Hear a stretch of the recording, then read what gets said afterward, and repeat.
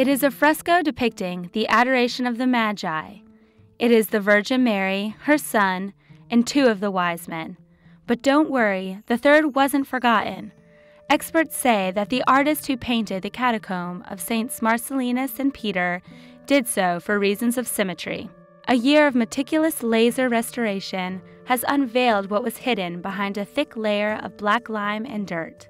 They are paintings that speak of the transition from the Roman pagan world to Christianity. Firstly, they speak to us about the importance of dialogue between the classical Roman world and the Christian world that was born. In fact, Christ is represented in the catacombs by the image of Orpheus, attracting souls as a way to establish a bridge of dialogue between different cultures, very important in our time.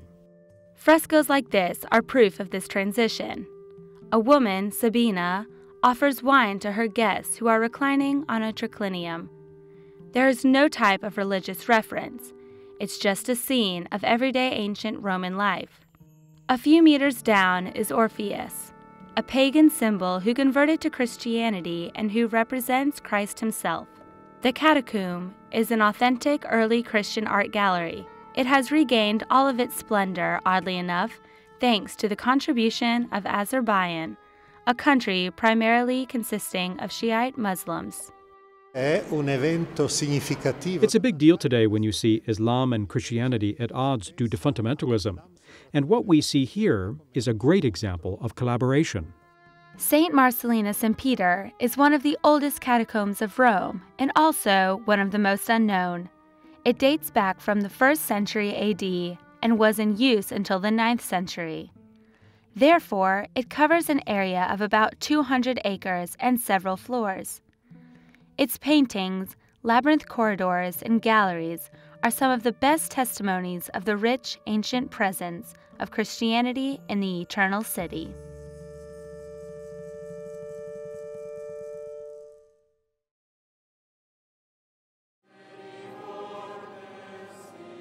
The Chrism Mass is one of Holy Week's lesser-known ceremonies. During this Mass, the priests renew their vows alongside the bishop.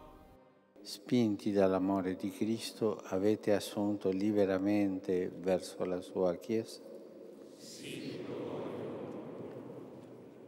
During this homily at the Vatican, the Pope usually addresses the priests. This year, he has given them some very concrete advice. They have been asked to embody mercy and to show it with concrete works.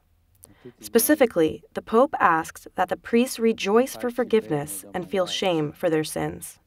Dopo essermi confessato, festeggio o passo rapidamente a un'altra cosa? Come quando dopo essere andati dal medico vediamo che le analisi non sono andate tanto male e le rimettiamo nella busta e passiamo a un'altra cosa. E quando faccio l'elemosina, do tempo a chi la riceve di esprimere il suo ringraziamento, festeggio il suo sorriso e quelle benedizioni che ci danno i poveri, o proseguo in fretta con le mie cose dopo aver lasciato cadere la moneta? In keeping with the topic of shame, Pope Francis then made a list of some seemingly harmless temptations that plague Christians today. Sentiamo che la nostra anima se ne va assetata di spiritualità, ma non per mancanza di acqua viva che beviamo solo a sorsi, ma per un eccesso di spiritualità frizzanti, di spiritualità light. Ci sentiamo anche prigionieri, non circondati come tanti popoli di invalicabili mura di pietra o di recinzioni di acciaio, ma da una mondanità virtuale che si apre e si chiude con un semplice click. After proposing to Catholics that they allow themselves to be healed by Jesus and his message, the Pope blessed the oils to be used for the sacraments of the anointing of the sick and the holy orders this year in Rome.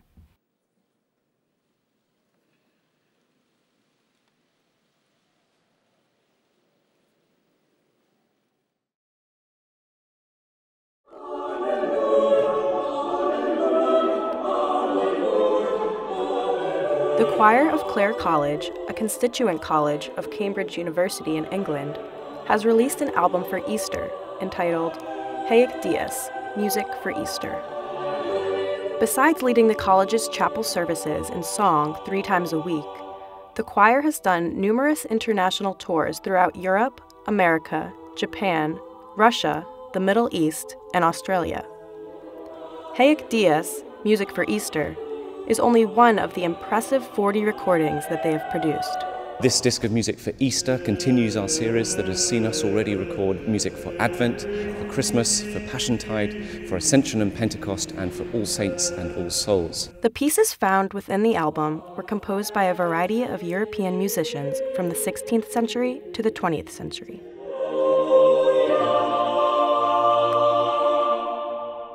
The music that I've put together on this program charts the music that would have been heard on Easter Day across the centuries, from a wonderful opening motet by Orlando di Lassus through to works by the early John Tavener, works by Rachmaninoff, by Bassano, and many others. The album features 21 tracks and is available for purchase on the Choir of Clare College website for €15.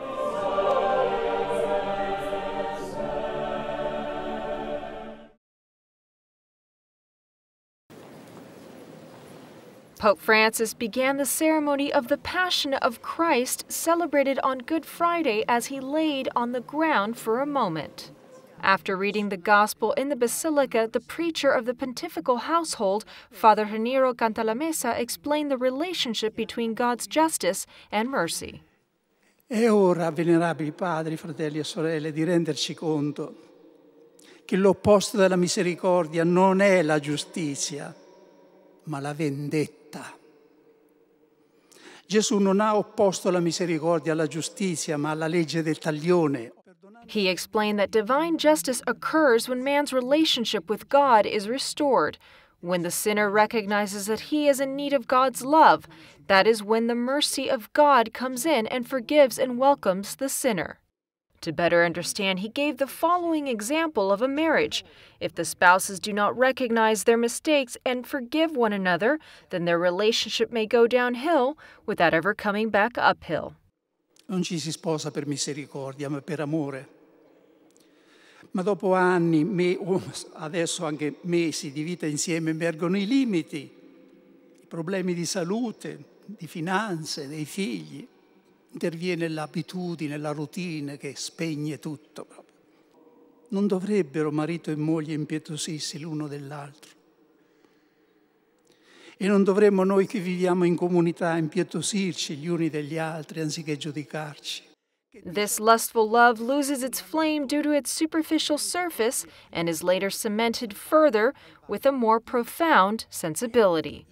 Good Friday is a particularly solemn day, full of silence and self-reflection.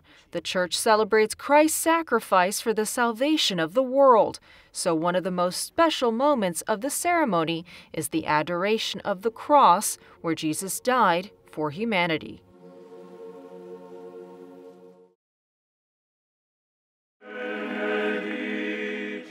Thousands of people have accompanied Pope Francis during the Via Crucis at the Colosseum. This year's meditations, entitled Passion of Christ, were written by Cardinal Gualtiero Bassetti, the Archbishop of Perugia, Italy. At each station, different people who symbolized pain or difficulty in the world carried the cross. A family with 4 children carried the cross at the first station. At another station, a disabled man in a wheelchair was present with his sister. Also, a man with his wife and daughters participated. As is the case with many youths all over the world, a group of young people without a job were present at the 4th station. Representatives from countries in crisis like Uganda, Kenya, Bosnia were also present, but also from Syria and China, countries where Christians are persecuted. All carried the cross. During the meditations, the Cardinal compared Christ's suffering with the dramas of today: family struggles, abused children, and the plight of the refugees. At the end of the Via Crucis, the Pope read a touching prayer where he showed some crosses of our time, from the persecuted Christians to terrorism led by fundamentalists, and the loneliness of the elderly. O croce di Cristo, Ancora oggi ti vediamo eretta nelle nostre sorelle e nei nostri fratelli uccisi, bruciati vivi, sgozzati e decapitati con le spade barbariche e con il silenzio vigliaco. O croce di Cristo, ti vediamo ancora oggi nei fondamentalismi e nel terrorismo dei seguaci di qualche religione che profanano il nome di Dio e lo utilizzano per giustificare le loro inaudite violenze. O croce di Cristo, ti vediamo ancora oggi nei ladroni e nei corrotti che invece di salvaguardare il bene comune e l'etica si vendono nel misero mercato dell'immoralità. A prayer in which the Pope also thanked God for the goodness in so many people who help others without expecting anything in return.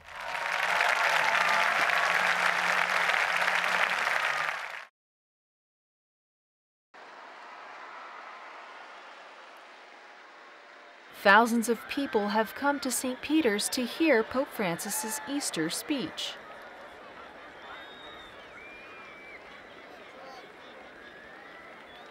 Europe's heightened fear after the attacks in Brussels has not been noticed this morning in St. Peter's Square, as many were present.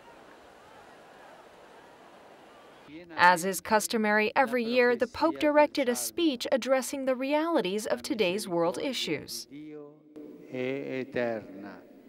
Il Signore Gesù, nostra pace, che risorgendo ha vinto il male e il peccato, e stimoli in questa festa di Pasqua la nostra vicinanza alle vittime del terrorismo, forma cieca ed efferata di violenza che non cessa di spargere sangue innocente in diverse parti del mondo, come è avvenuto nei recenti attentati in Belgio, Turchia, Nigeria, Chad. He is one of the leading scientists of the 20th century. He's considered to be the father of modern genetics, and he's true to his faith. He discovered the chromosome mutation that causes Down syndrome. Jerome Lejeune was one of the first people in the world who promoted the treatments and care for these children and defended their right to live, something that possibly cost him international recognition and even a Nobel Prize. There were even demonstrations against him. There was a lot of belligerence against him for being a defender of human life. All this experience is told in a new film, Jerome Lejeune, to the least of these, my brothers and sisters. Si vous demandez aux généticiens, examinez les chromosomes de cet enfant, et s'ils sont anormaux, je le supprimerai, vous nous demandez de jouer très exactement le rôle de Ponce Pilate. It was one of Lejeune's greatest sufferings to know that his discovery would be the cause of so many abortions. This probably strengthened his fight for these people's defense, that his discovery was used for the exact opposite purpose that he had intended. The film also contains shocking testimonies. On a su qu'il existait un professeur spécialiste de ces enfants-là. Ah ben, j'en pleurais.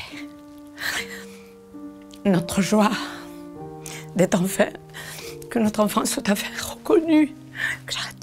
Jerome Lejeune was the first president of the Pontifical Academy for Life, which started in 1994 as an initiative by John Paul II.